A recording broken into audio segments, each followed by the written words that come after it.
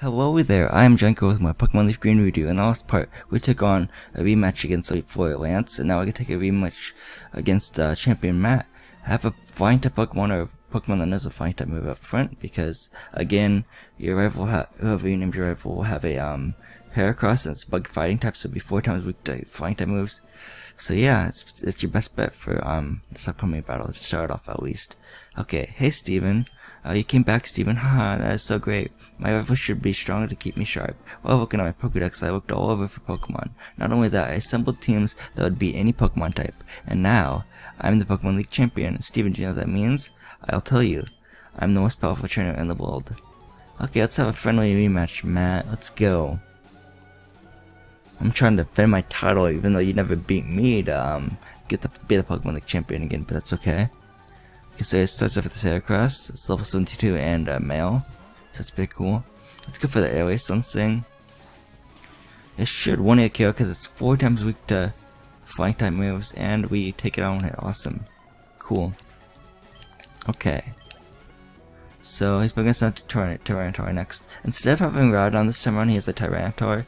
That's a Johto Pokemon, of course, and it's Rock and Dark type, so if you have a fighting type move, or a fighting type Pokemon at least, it's be 4 times super effective against, you can use fighting type moves which should be 4 times super effective against this Tyranitar.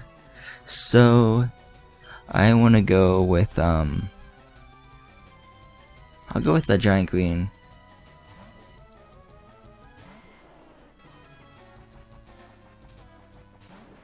Okay. Sandstream whooped up a Sandstorm, okay. What's, will a Frenzy Plant faint it? Let's see. I'm just out of curiosity. Let's see here.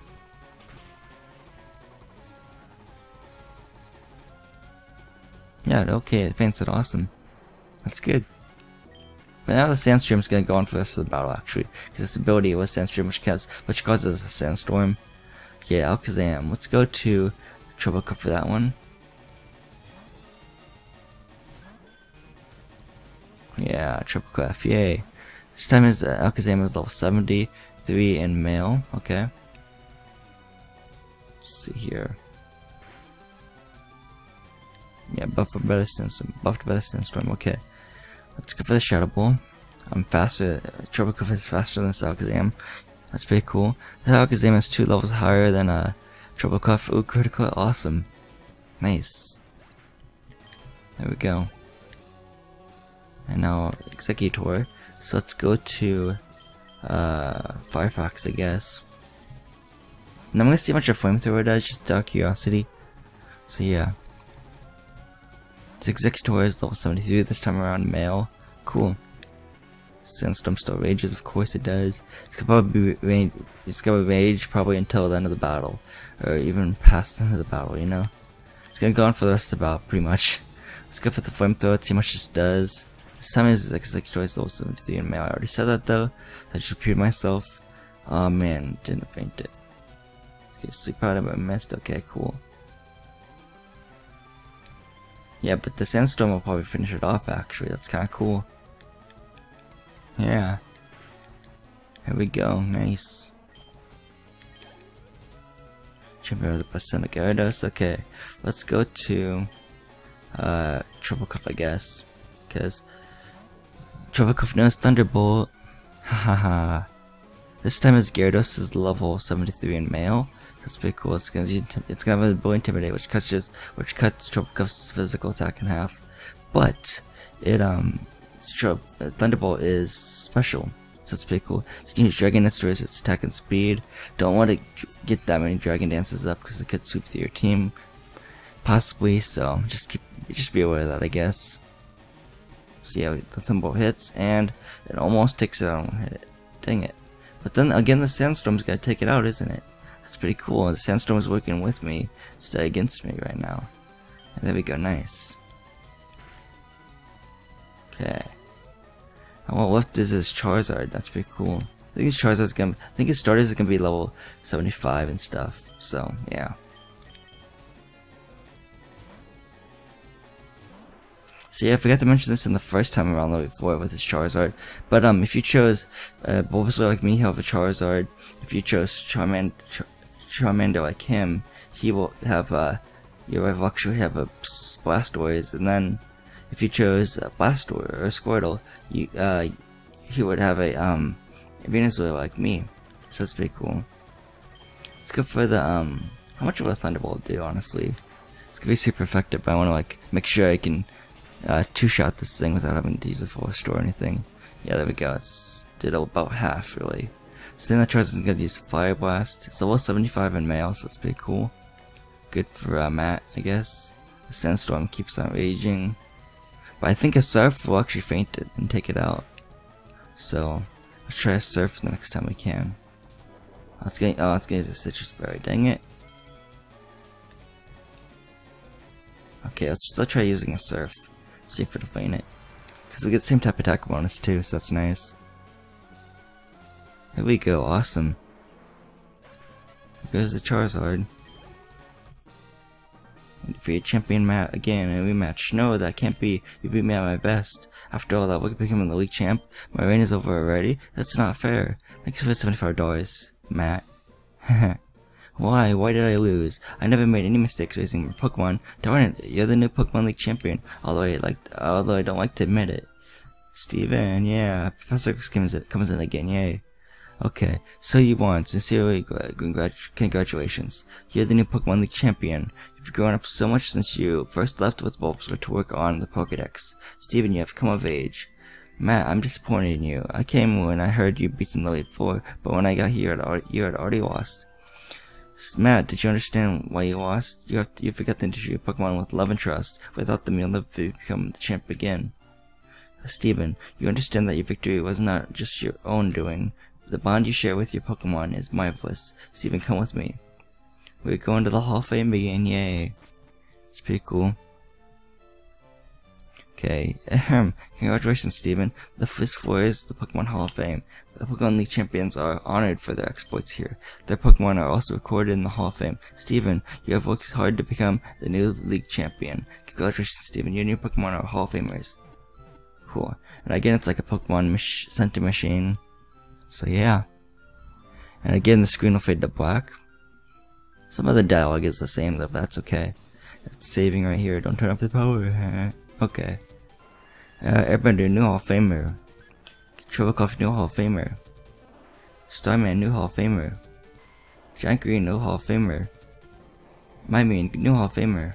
And Firefox, new Hall of Famer. Yeah. Welcome to the Hall of Fame. And there's us. It took me 68 hours and 17 minutes to get this point of the game, which we're almost done. Basically, all we have left is catching Mewtwo and Suwon Cave. We have to go through Suwon Cave first, the puzzle, to get to Mewtwo. It's not that hard of a puzzle, honestly. And then we have to catch one of the 3 Legend Dogs. In my case, since I chose Bulbasaur, I can get Entei as one of the 3 Legend Dogs. And you can only get one of them. So yeah, if you chose Bulbasaur like me, you'd get Entei, or a chance to catch Entei.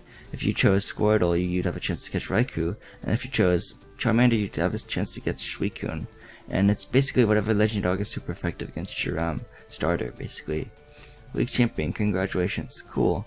ID number is 41565, our name is Steven. Again, 68 hours and 17 minutes to get this point, but that's okay.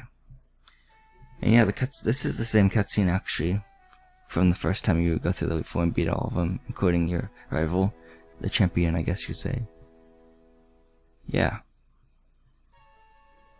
Professor X looks at us, and then our rival just goes and sprints out of the Indigo Plateau building.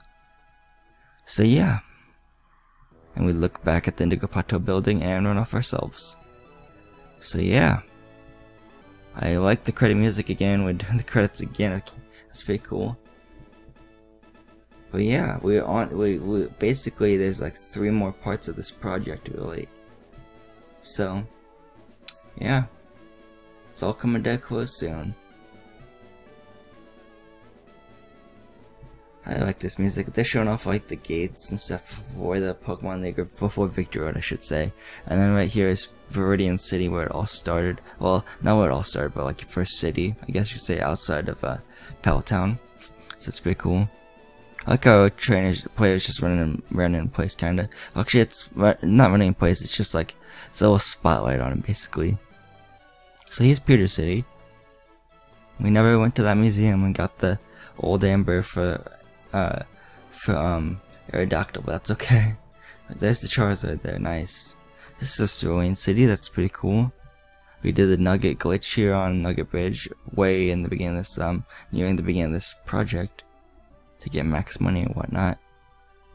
And here's the route west of Bill's house. I forget what number it is actually, but yeah, it's pretty cool.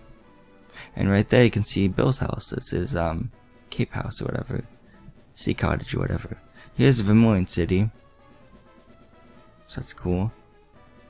We got the bike voucher, and we got to take on Lieutenant Surge here for the Thunder Badge and whatnot, and the SSN was there too. There's Venusaur right there, cool.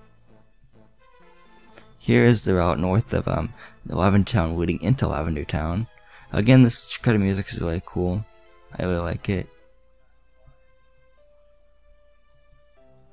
Here is Celadon City. We got a bunch of TMs, a bunch of Pokemon, and a bunch of held items at the game corner right there. This is pretty cool. Nice. And Celadon City is big, you know, because it has a department store and everything. Here's Saffron City. We take on the Fighting Dojo and Sabrina right there in that gym. So that's pretty cool. And the Selfco building, where Team Rocket took it over for a short amount of time. There's Blastoise. That's pretty cool. Here's Cycling Road, and here we got a little shot of our rival Matt. He's just tossing a Pokeball up and down. Not a Pokemon, but a Pokeball. I guess it's technically a Pokemon he's tossing up and down because the Pokemon is in the Pokeball probably. So yeah, Cycling Road is pretty fun. Good training spot, I guess. And here is Fuchsia City. There you saw the Safari Zone right there. And this is where we also took on Koga, which was cool, I guess. We got the Soul Badge eventually from him. So that's pretty cool. And that's where the Pokemon Center moved leader is. And then it leads to the water near the Seafoam Islands where you get Articuno. Here's Cinnabar Island. We revived our Helix Fossil and the Omnimite there, and we took on the Pokemon Mansion to get the secret key to get the gym unlocked, and took on Blaine, who's my favorite Kanto gym leader, probably my favorite gym leader of all time, actually. And then you saw the Pikachu again. Pikachu's giant, so it's like again that episode of the island of the giant Pokemon, where the you see the giant Pikachu and stuff. Yeah, and here's Pallet Town. So it all really started cool at the beginning of the game. This is where we started basically. And with that, it's the end again. Nice. But we can actually just start the game up again. So let's just do that. Yeah, there we go. Okay. And then Professor Oak doesn't walk up to you in front of your house actually this time around. So what you want to do is I'm going to fly to Cerulean City. There we go. And I forgot to show this when it happened, like when we first in Cerulean City, but there's this guy blocking the entrance to Cerulean Cave, which is over the far left side of your screen, but he's not there anymore. So yeah, if you try to go in here after you beat the Leaf 4 the first time, it'll actually still be there actually. But in the original Pokemon games for Red, Blue, and Yellow, after you beat the Pokemon League for the first time, he'll actually move, and there's like no after game really, except for catching Mewtwo, I guess, is after the Elite 4 in those games. So I'm gonna go and let's see, what can I do? I'm gonna see if I can show any items, I guess. No, I guess not. Okay, I'm gonna go withdraw an Onix for my PC and heal my Pokemon. And let's see, who's gonna stay behind in this Cerulean Cave adventure? Probably GiantGrotle, because GiantGrotle is probably not the best for Cerulean Cave. And Rematch is a Psychic type Pokemon, so I think he's the weakest link. I'll be right back. Okay, so I got Rock Snake out of my PC, because you'll need Rock Smash and Surf, I believe, for a Cerulean Cave. And yeah, let's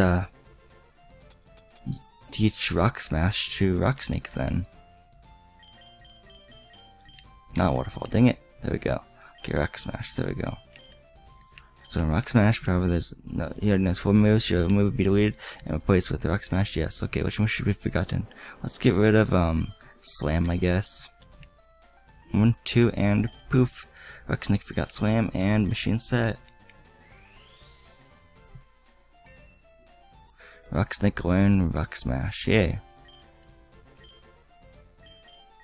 Okay. So yeah. We should have off to Cerulean Cave next. So that's all the way up here. Do I have plenty of repels? I think I have like 30 left. Yeah, I have 30 left. Cool. Nice. Here's like a bridge. So that's pretty cool. Let's go on our sifting Pokemon right here. And we can put a repel on. There we go. Now I have 29 left. Cool. So there we go, surf down here, Cerulean City, and actually there's a train over here, but I won't face her actually because I want to just get to Cerulean City, get to the Cerulean Cave. So next part we'll start the Cerulean Cave, and yeah, so that and probably finish it, and we'll save right we'll probably end right in front of Mewtwo. So yeah, probably end the part right in front of Mewtwo, I guess. So yeah, this is GiantGrotle again. I would like to thank you for watching again. Goodbye, and hope to see you guys next my Pokemon LeafGreen redo walkthrough guide.